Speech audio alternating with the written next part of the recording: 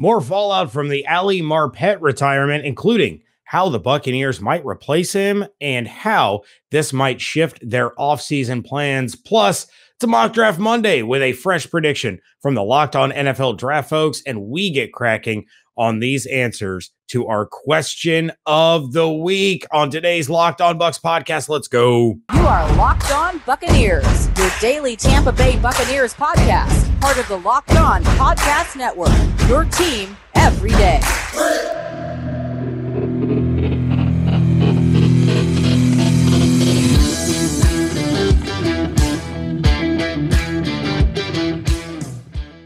What's up, Bucs Nation, and welcome to the Locked On Bucs podcast, part of the Locked On Podcast Network. It's your team every day. We are your daily podcast covering the Tampa Bay Buccaneers, free and available on all platforms, including YouTube. And we thank you for making us your first listen or view of the day. I am James Yarcho, joined by my esteemed colleague, Mr. David Harrison. Both of us cover your Buccaneers for SB Nation's Bucs Nation. When we aren't there, when we aren't here, we are on the Twitter sphere at JYarcho_Bucs, at DHarrison82, at Locked On Bucs, and at Bucs_Nation. Yeah, thanks for making us your first view or your first listen every single day. I wish you guys could see the dancing that James does when the intro music and video is playing, but literally, like, that's not even an outtake. I can't record it because the video overrides all that stuff. But it's very entertaining. Which, if you're ever wondering why I'm like laughing every time we come on, it's because of that. So 24 hours has passed, give or take, depending on when you're watching or listening to this episode. Right, 24 to 48 hours has passed since Ali Marpet has retired. Not going to lie, if you watch the video, you might have noticed that I had a wardrobe change from segment 1 to segment 2 and 3. That's because we had already laid down the show. We recorded Locked On Bucs for Monday. It was put to bed. We were like, good to go. I could play some Fortnite with my kids or whatever they wanted me to play with them. And then Ali Marpet decides to retire because why should I have a little bit of free time on Sunday? Just kidding. Hey, Ali doesn't care about my free time anyway. But I wrote it up for Bucs Nation during the second period of my kids' hockey game. I missed the second period of the game because I'm having to put this thing together. Which is also why James wasn't here to react to it on our Monday episode, because he was busy being a good father and being a good deputy editor of BucsNation.com. But James, now you're here. Your other obligations are satisfied. So let's get your reaction to Ali Marpet retiring and the rumors that are already circulating that he might come out of retirement if the Buccaneers trade his rights to the 49ers. Just kidding, guys. He and Brady are going to come out of retirement together to wear the creamsicle uniforms in 2023. I would be all for that, but I did see a fan who was like, conspiracy theory, Ali Marpet is retiring because of Tom Brady, and if they trade both their rights to the Niners, both will come back. I was just like, you know what? I'm leading with that on this episode. I have to put that into the universe because it's so crazy that it couldn't possibly happen and come back on me. So let's just now pray that it doesn't actually happen. Yeah, I mean, it was a shock for sure. I got the notification of Greg Allman tweeting, here's a shocker. Ali Marpet has announced his retirement. And it's like, well, we've been talking about this offensive line, and do they bring back Ryan Jensen or do they bring back Alex Kappa? Now you have the entire interior could be gone. So that's rough. Now, on the flip side, I do think now that allows the Buccaneers to keep, because I always felt they could keep Jensen or Kappa. Mm-hmm. I think now they're going to end up keeping both, and they're going to have one of those spots to fill, and they could re-sign Aaron Stinney. And so you could still have continuity there. You could still have guys that know the system, trust one another, have all played really well. Obviously, there's going to be some drop-off when you lose Ali Marpet. Ali Marpet should have been an all-pro. He should have been a multi-time Pro Bowler. If he had played 2 or 3 more years, you could be talking about, he had a Hall of Fame worthy career because he was so good and he was so dominant. He was just so overlooked. But I wish Ali Marpet the best. I really do. I understand it was kind of a shock to all of our systems. And he had cited that, he hasn't sustained any major injuries and wants to live a healthy life. Actually, I believe it was his dad that came out and said that was a huge factor for him. Yeah. This is a guy that made over $30 million in his 7-year career, and he's ready to hang it up and move on to other things. I love that he said he's going to stay in Tampa and be involved in the community. And look, you see these older players or former players that can barely walk around by the time they're 45. I mean, I wish Ali the absolute best. You got your Super Bowl championship, you got to your Pro Bowl, you got paid, and now you can live an outstanding life and continue to carry on into new passions and new drives and new things that you want to do. So it sucks for the Buccaneers. It sucks for the Bucs fans, but I'm super happy for Ali Marpet, man. Yeah, absolutely. And yeah, I mean, his father talked about being incredibly proud of his son. And like you said, Ali made a little over $34 million over the course of his career. Some of that money is about to get paid out. You know what I mean? He's about to get a large sum of money. And I mean, he comes across, right? I mean, I've never hung out and played checkers with him at his house or anything, but I mean, he comes across as a very down to earth, kind of very simple person. Absolutely. Not, doesn't require a lot of flashy things to enjoy life. So he's probably got a lot of that money put away. And one of his teammates, Ndamukong Suh, is one of the best financial minds that I've ever seen publicly display his intelligence on social media. So if he's been taking tips from Suh at all, he's probably got a lot of money investments that he's going to be able to work with. And then he's got a college education to back up. I mean, yeah, the man is set up for life. Again, I agree with you. I think that if awards and accolades were put on players for performance and their individual abilities versus team success, I think Ali Marpet would probably be a little bit higher on the grand scheme of evaluations from people with all pro team berths and Pro Bowl berths. Certainly getting his first one before this season should have happened. And who knows, maybe, you know what I mean? If he's got a couple all pros under his belt, a few more Pro Bowls, maybe he does continue playing to try and make that push for Hall of Fame. But I think given what's gone on already and the lack of attention he's been getting due to the team that he's been playing on, I think that pretty much that ship has kind of sailed. Speaking of sailing, James, the Buccaneers are going to hoist the sails. I don't know nautical talk. They're going to go across the pond to Germany. They're going to fly. They're not going to sail, although that would be really cool to see, like the Buccaneers roll up on the well, Germany might not be so excited to see them roll up on the coast of Europe and like invade. Let's get away from invasion talks. So the Bucs are hosting a game in Germany, James. That's the news. They are. Also, Locked On Bucs live from Munich. I mean, why not? I mean, I just Locked On Bucs week in Munich, Germany. I see no reason as long as we stay away from invasion conversations. Yeah, you all can send us there by contributing to our GoFundMe that doesn't exist. But yeah, the Bucs are also not allowed to run.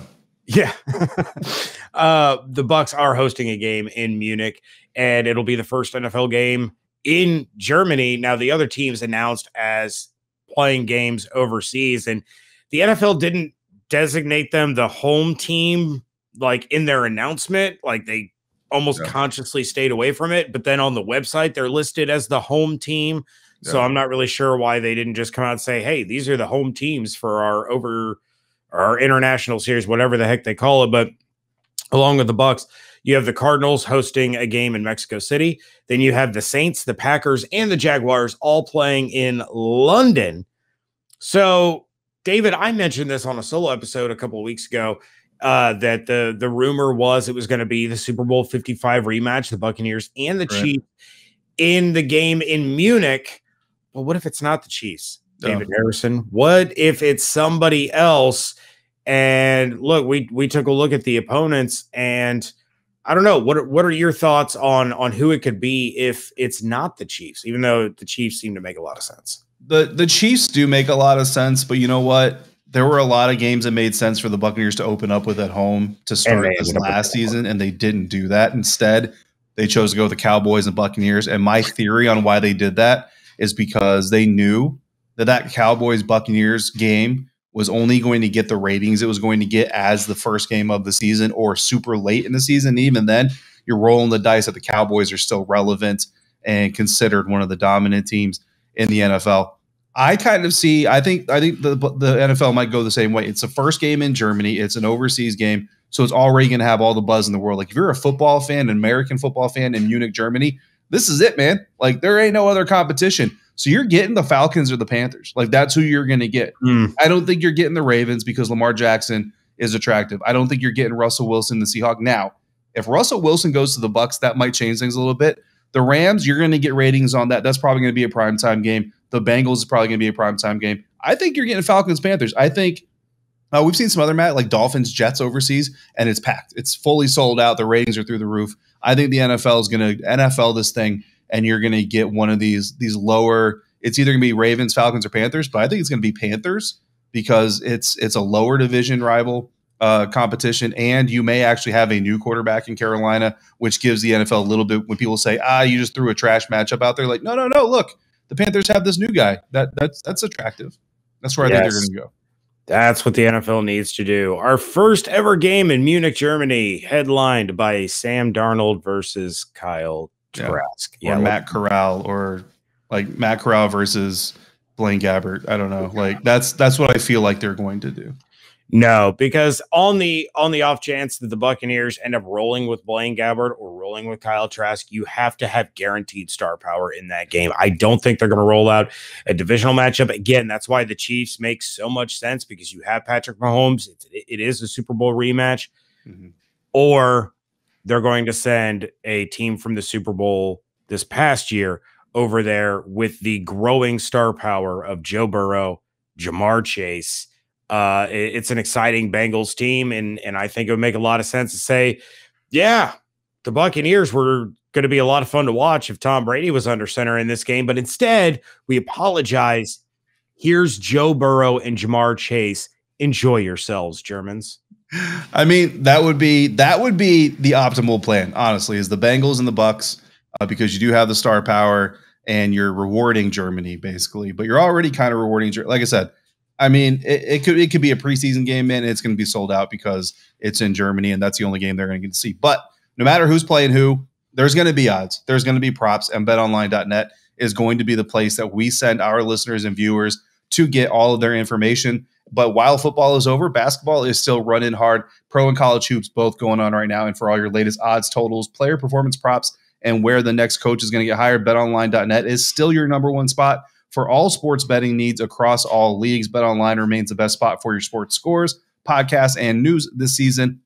And right now, it's not just basketball. You've still got hockey, boxing, and you've got UFC odds. Head to the website today or use your mobile device to learn more about the trends and the action with BetOnline, where the game starts. Thanks again, Bucs fans, for making us your first listen or your first view of the day. Make sure you're also following Locked On NFL.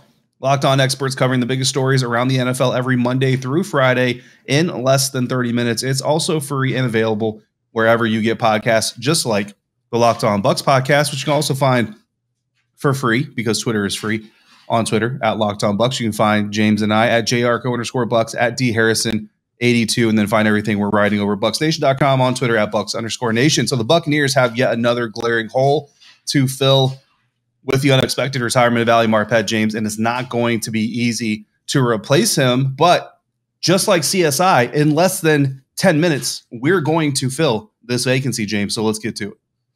Yeah, one of the names, if they go the free agency route, one of the names that jumped out to me is Ike Boettger out of Buffalo. This is a guy, he just tore his Achilles in December, but he is a solid interior lineman. He, and it goes back to, if they get a Russell Wilson, if they get a Deshaun Watson, somebody that's a mobile quarterback that extends plays, Boettger has that experience now. He knows exactly how to take care of business in the trenches while his quarterback is back behind him improvising. That's not something the Buccaneers had to deal with Tom Brady over the course of the last 2 years. His over the cap valuation is around $4.2 million. So not only are you getting a really, really good starting guard to replace Ali Marpet, but he's also coming in at about 60% less than what Ali Marpet was going to cost the Buccaneers. So that allows them to utilize some of that money to go back to bringing back Alex Kappa or bringing back Ryan Jensen. Ultimately, I think they get a deal with Stinney done. But you would like to see Kappa and Jensen return as well. If Kappa is priced out, Boettger would be an outstanding option, and you could end up with Boettger and Stinney basically for less than the price of Ali Marpet by himself. So that frees up some money to go elsewhere. Yeah, and another free agent option, Super Bowl champion. You know what I mean? Replace one Super Bowl champion with another Super Bowl champion. Austin Corbett, unrestricted free agent coming out of the Los Angeles Rams organization. If the Rams don't lock him down, which they certainly could, they're actually one of the teams that has the most amount of money they could free up with some simple contract renegotiations or restructures. So they could decide to bring Corbett back, and they would be smart to. Why? Because the guy hasn't missed a game in 2 years. You talk about both the seasons where they were really considered contenders for the Super Bowl since their last trip to the Super Bowl where they lost that matchup. Austin Corbett has been one of their starting offensive linemen for that entire stretch. And I think it's very valuable. What do they always say? The best ability is availability. Austin Corbett showed plenty of it. His evaluation around $8.4 million. So not as much as an Ali Marpet, but still pretty significant. And you might get a little bit of an accelerator because of the Super Bowl championship and because of the free agent market. But either way, somewhere around $8 to $10 million is what you're going to get him for. He's younger. He's still going to have a lot of longevity, and it allows you to keep some of those other players as depth pieces if you get to bring them back. But James, let's go even younger. Let's start with our NFL draft options. And the first name that came to mind when I looked at this team and what they might do is Tyler Linderbaum, because he is a center. He is out of Iowa, but you're going to say, what about Robert Hainsey? Well, maybe you move Linderbaum to guard. He's an interior offensive lineman, right? Not so fast. Linderbaum too undersized, and his arm length really not good to fit him as a guard. But we do have a guy in Robert Hainsey whose original position is guard. You kick him back over to guard. Not the first time the Buccaneers have moved a guy from one interior line position to another. You make that transition with him, and there's your young nucleus offensive line. I still think you try to bring back an Aaron Stinnie if you can. Obviously, you want to re-sign Alex Kappa. But if you can't bring back Ryan Jensen, you bring in a first-round pick center. He is a little bit undersized, so you're going to want to bulk him up a little bit. Certainly not the presence that Ryan Jensen has been. He won't be his first year, but he's a guy you can build around with whoever your new quarterback is. Yeah, I certainly don't hate that. I just personally would rather they address another position in the first round. But there's no doubt if you're going to spend the first round capital on Linderbaum, you're going to get what you pay for. I mean, the guy is going to be an absolute stud in the NFL. So I don't hate that idea at all if that's the direction they want to go. I mean, they very well could. They could, bring back Carlton Davis and they reach a deal with Chris Godwin and, reach a deal with some of these other free agents they have pending. And now all of a sudden your glaring needs are along the offensive line and maybe running back, maybe defensive line. So you could be in a situation where he is the best player at a position that you desperately need. So I like that pick. I, of course, though, lean a little bit more towards, let's take a look at day number 2. Jason Light has had a lot of luck being able to find second day, round 2, round 3, round 6, in Alex Kappa's case, starting talent along the offensive line. I would like to see them go after a guy like Ed Ingram out of LSU. This is a guy that can probably be drafted where the Bucs are already drafting at, in the second round. Might take a little bit of maneuvering, trade up, few spots, maybe even as many as 10. But this is a guy that can step in and start right away. And I just like the idea of addressing a sexier, quote unquote, position in the first round with that 5th-year option. And then addressing the O-line on day 2, just because Jason Light's track record of day 2 offensive linemen is pretty impressive, and I trust him to find a starter in that range. I mean, Ali Marpet was a day 2 offensive lineman, so So was Donovan Smith. So it's hard to argue with that. Listen, you've already kind of talked a little bit about how this might impact the way the Buccaneers are going to approach the offseason. I think before Ali Marpet retires, you want to bring back at least one of either Alex Kappa or Aaron Stinnie. Ryan Jensen I think Ryan Jensen, a lot of that's going to depend on the quarterback. I still think it's going to depend on the quarterback. If you bring in a veteran like Russell Wilson or something like that, you want a veteran center to go with him. If you bring in a younger guy like Deshaun Watson, or if you do turn to the draft, which I don't think they're going to, or if you're running with Blaine Gabbert, you're running with Kyle Trask, you can kind of roll out there, I think, with Robert Hainsey because you have a little bit more time to build. And Robert Hainsey, remember, has been working with Blaine Gabbert and Kyle Trask. So there's already a little bit of a relationship there. So you save a little bit of money on Ryan Jensen. With this move, James, I think you have to bring back 2 of the 3. When you talk about Ryan, Aaron, and Alex, you have to bring back 2 of the 3. I would not be angry. I love Ryan Jensen. I just want to put that out there. I would not be angry if the Buccaneers re-signed Alex Kappa, re-signed Aaron Stinnie, and actually went after a guy like Dylan Parham out of Memphis on day 2 in the NFL draft. He's a guy that really impressed in the Senior Bowl. He's still actually kind of learning the interior offensive line game because he started off as a defensive lineman, but he took snaps at center, did really well, took snaps at guard, did really well in both. So you can address the sexier positions earlier, bring him in, and then you look at basically you got Stinnie, Kappa, Hainsey, and Parham, the best 3 guys go out there. The other two, you're being developed in your depth. And I think that's a really good start to rebuilding that offensive line. Yeah, no question about it. There are a lot of options out there. The question is, which direction is Jason Light going to go in addressing now, another hole along the offensive line with all the other positions that he has to address. But want to give a quick shout out to one of our listeners. We knew he was going to answer our question of the week. And for those of you that don't remember or didn't hear, our question of the week is, who is your all-time favorite NFL player to never suit up for your favorite team?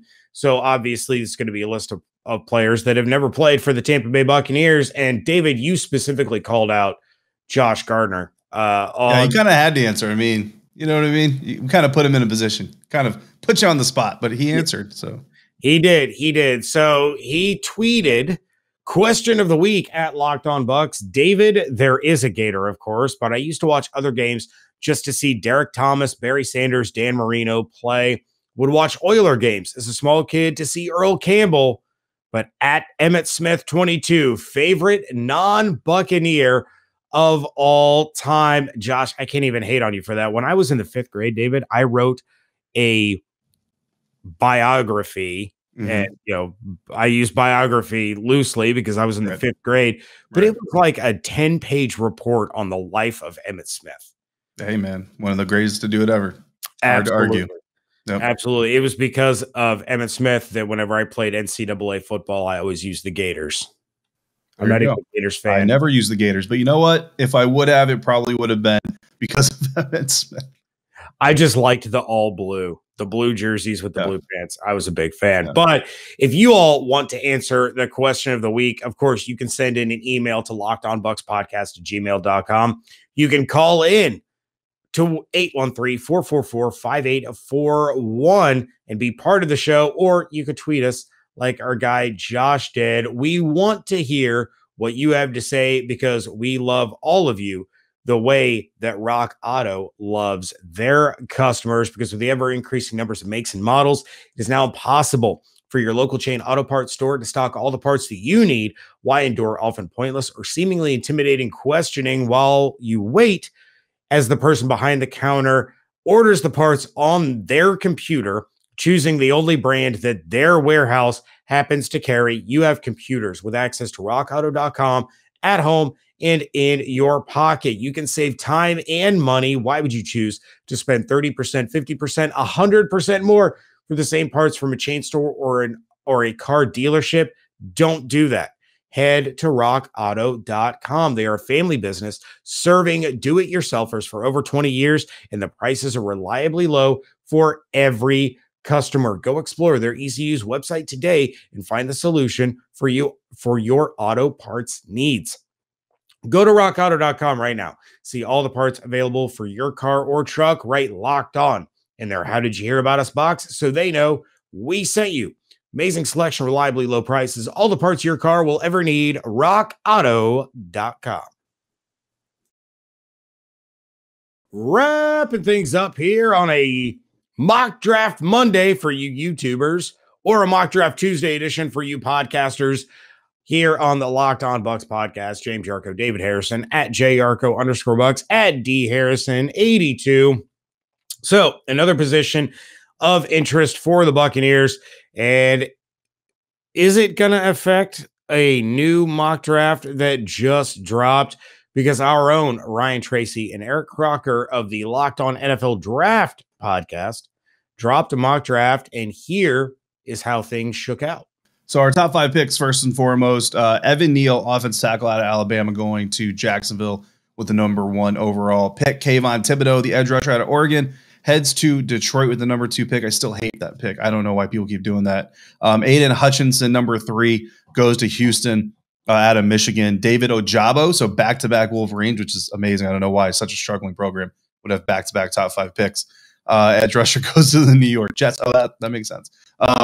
Ike Mekwonu, offensive tackle out of NC State, goes number 5 to the New York Jets. Fast forwarding, James, all the way down to number 27, the Tampa Bay Buccaneers take wide receiver Chris Olave out of Ohio State, and the people rejoice.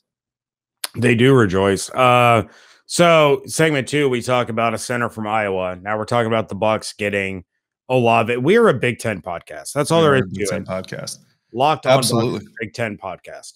Here's what I'm noticing though over the course of these mock drafts. So the top 5 in this year's class, really probably the most fluid top 5 I think that we've seen in a very, very long time. Like when you talk about who's going to go number 1 overall, who's going to be in the top 5 of the class, all that stuff, I think it switches a lot, but we're starting to see it stabilize a little bit. I mean, Neal, Thibodeau, Hutchinson, and Ekwonu out of NC State.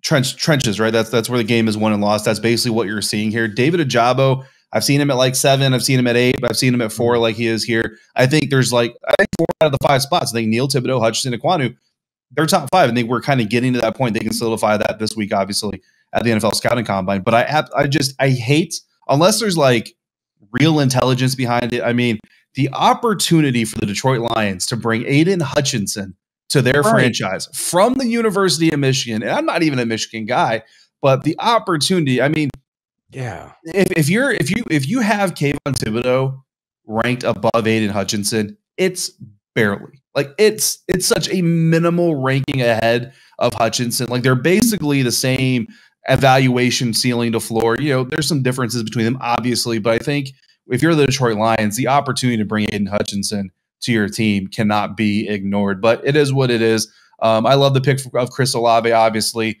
Jahan Dotson's still on the board when he gets taken, but I think Chris Olave is above Jahan Dotson. I think you take him over him. And the idea of Mike Evans with Olave and hopefully with Godwin and with Cam Braden, whoever else they bring in. I mean, whoever that quarterback is, like you're one of the most blessed quarterbacks in the National Football League as far as I'm concerned. Looking at the rest of the NFC South, though, James, at number 18, the second place in the division. That's right, Cam Jordan, second place in the division. New Orleans Saints take Andrew Booth, cornerback out of Clemson, who is a great cornerback prospect. So I hate that for the NFC South, but can't argue with the pick there. Number 8, Trevor Penning, offensive tackle out of Northern Iowa, goes to the Atlanta Falcons, who's another guy. I've seen him at like 28. I've seen him at like 6.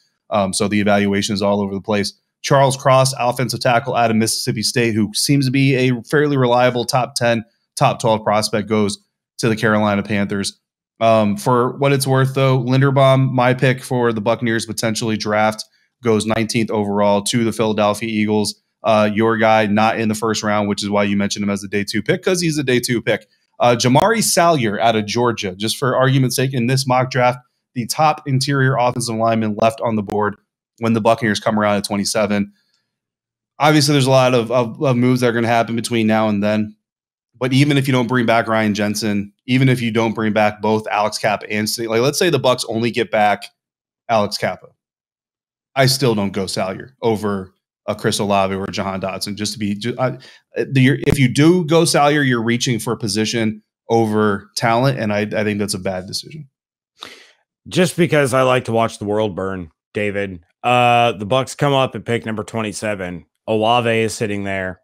So is Linderbaum. Who are you taking?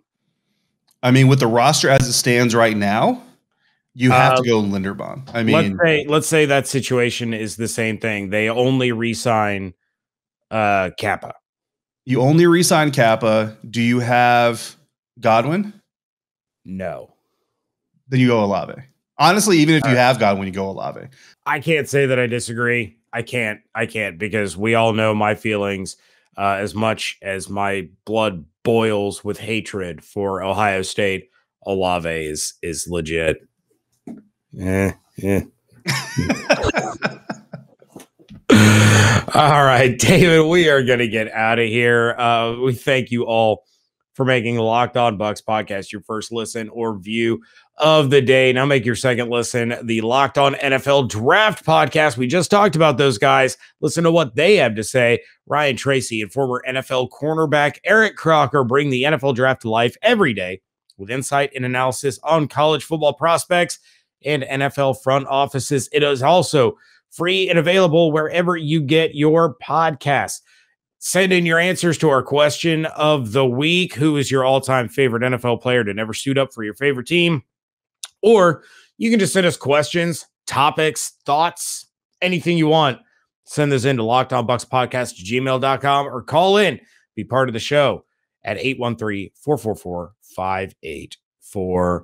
1. Check out everything David and I are doing over at BucsNation.com. Follow along on Twitter at Locked On Bucs, at JYarcho_Bucs, at DHarrison82, and at Bucs_Nation. Hope you all have an absolutely outstanding day. Stay safe, stay healthy, wash your hands, be good to one another, fire the cannons.